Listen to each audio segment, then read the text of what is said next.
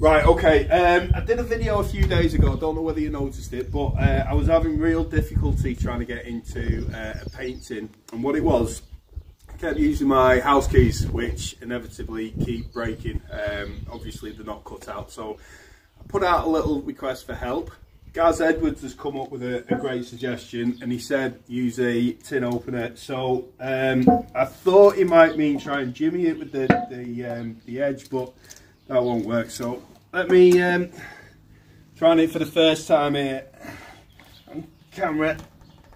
And Gaz Edwards is obviously an experienced decorator, because I've been working as a decorator for like 20 years and I didn't know about this trick. Oh, I hope this works, guys. Oh,